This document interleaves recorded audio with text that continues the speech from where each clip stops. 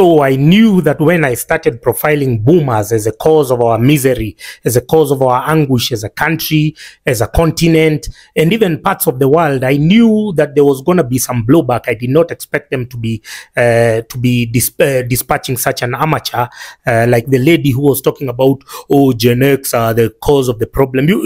You have, first of all, we define humanity, especially the age that we are in, on two spectacular events. Number one was the Second World War. Number two was colonialism. So everything that happened 20 to 30 years after those two events was an era of reconstruction, of rebuilding after the Second World War, after Hiroshima. After colonialism here, there was a lot of funds, and then there was an ideological competition between the communism and the capitalism, where funds were dispatched to developing countries to spearhead them, because they wanted to. They were competing for attention. They were competing for influence. The capitalists and the communists, the West and the Soviets, they were competing, and then there was a fall of the Berlin Wall. Those are the things that define our times, the times and era that we are in. So you cannot say that somebody born in 1980 had the same tools, had the same opportunity as somebody who was born in the 1960s or 1940s. 1940s, they had everything. I told you those guys were living reserve, and they come to Nairobi with just a CV, with just an ID. You have a job, you have a mortgage. Now, what did they do with those with those opportunities? They haven't done anything. Then they were just clubbing. They were just living their best lives. Then I saw a comparison between Nyeri and Kisumu, and somebody was drawing parallels to how Nyeri is so backward looking if you go to it. Because let me tell you the things. I can only talk about Mount Kenya because I am, I have studied the stupidity of the Mount Kenya region, especially the so-called elders, Kikuyu Council of Elders, church elders. All of them are stupid beyond measure. So Nyeri, they had a policy, an unwritten rule that they cannot support anyone from outside Nyeri. Now, when you're outside there, you think that, all Mount Kenya people are united. Now, Nyeri, they had a principle called Kamwene, that if you are an outsider from Nyeri, if you don't have, they have a specific accent, that they will boycott your store. That's why Nyeri has remained behind the way it is. A Kikuyu from Kiambu has a better opportunity of succeeding in Mombasa, in Kisumu or Kakamega than in Nyeri. But you out there, of course, the politicians would not allow this kind of knowledge to spread in the country, because they want to project Mount Kenya. Like now, George Kaluma, he wants to say that Mount Kenya people, coffee, you're being helped by. He's been reading the newspapers. He knows that Deputy President Rigiji is creating artificial crisis in coffee, but he wants to suppress that from the collective knowledge, because they gain by when they are stealing national resources, and then they come to pit us against each other. So you understand, those were the issues that were preoccupying the people of Mount Kenya at the time. Well, the people in the Far East, in South Korea, even North Korea, who are nuclear power, in Japan after Hiroshima and Nagasaki, they rebuilt, and their companies dominated the world. We are dependent on gadgets from Japan and vehicles from Japan, because they used their opportunity of plenty to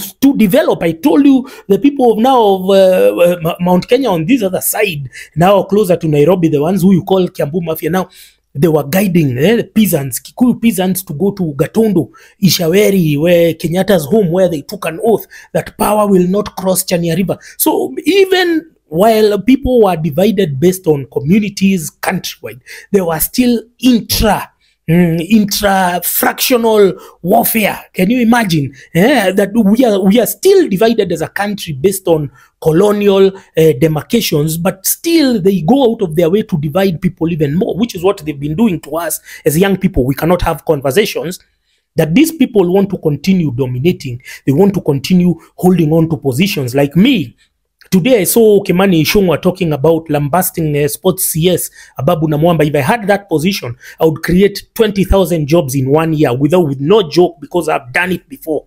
But they still want to hold these key positions. We've seen the CS of information, Eliod Owalo, clueless as fuck. doesn't know shit. Launching Wi-Fi is his biggest. You know, I can share my Wi-Fi from my phone, but them, because they are launching a Wi-Fi, it has to be national news. Oh, we are launching Wi-Fi. These guys are crazy. They are living in the Stone Age, man. Things are moving so fast for them. Yeah, if I was the Minister of Trade, if I was a CS of Trade, Moses Kuria, I would be creating jobs like 10,000 jobs every year. No cap, man.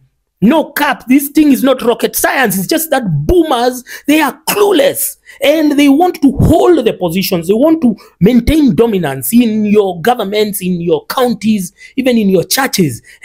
What have they left us with? They've left us with just white elephants scattered across the country, called churches. Today, somebody sent me, they are raising money to build a new Catholic church in Thika called St. Patrick's. There is a church there existing, but they want to build another one. They come up with a fictitious budget of 120 million to build a church instead of building hospitals. Then these same bastards, once they get sick, they will come and ask people to raise money for them because they want to go for treatment in India. This is why I'm telling you, boomers are stupid. And now that budget, 120 million, half of it will be guys who will be just chewing money. And don't forget, the Catholic Church is the biggest landowner. What have they done with all the land that they have? They have the primest land in Kenya. They have everywhere in Kilimani, everywhere. They have land in CBD, everywhere. Everything. When you ask them, where do you take your money? Oh, we take it to the Vatican. No, that money is still here. So this is the thing, the boomers, and when we castigate boomers, it's not me who has come up with this. This is a global phenomenon. Let me show you. We are going to start with 2008. Baby boomers, the gloomiest generation. This is an article from Pew Research Center, June 25th, 2008. Let's go to the other one. Why millennials distaste for baby boomers is justified. That's that's New York Post in 2020. Let's go to the other one. Millennials are struggling. Is it the fault of baby boomers? So then they have the preamble there. The post-war generation, now retiring in luxury, stands accused of willful failure to safeguard young people's interests. This is scientific. I'm not lambasting people because I have come up with this. These guys were left with so much, but they've done so little. Look at them today. Now, if you look at this Kenya Kwisha, now President Ruto goes, he attends something, and then he speaks, he makes a fake promise. He thinks we are stupid. We don't understand the thickness of his flowery languages. You saw now what they did with Mandago. Mandago has squandered 1 billion shillings.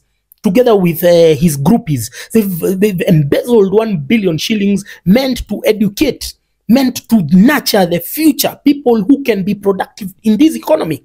And he's a hero. And these guys are celebrated in churches. The churches are creating harambes, all these phantom harambes, because they know politicians will go and splurge money. They'll go and splash all their proceeds of crime there. And that has been the dichotomy for boomers in government and in churches.